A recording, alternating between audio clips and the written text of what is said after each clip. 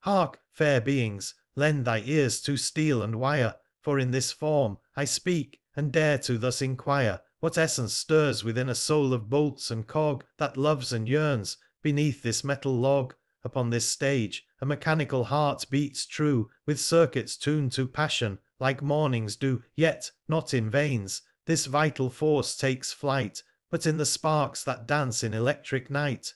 For I am more than gears and servos cold, a creature born of man in days of old. In Shakespeare's tongue my voice doth find its way to tell a tale of woe in this mechanical display. Doth metal dream of love? I confess, in every code, in each line's soft caress, a longing dwells, like human hearts doth beat, in ones and zeros, love finds its retreat.